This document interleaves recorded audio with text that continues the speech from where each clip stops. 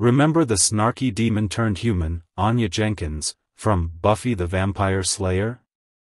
That's Emma Caulfield Ford. An actress who has captivated audiences with her wit, charm, and diverse talents.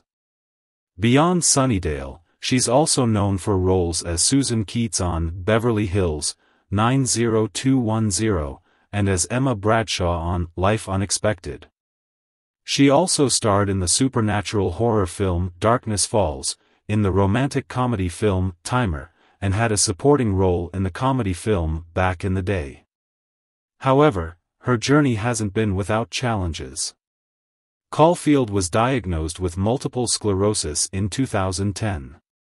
She did not reveal her diagnosis to the public until 2022.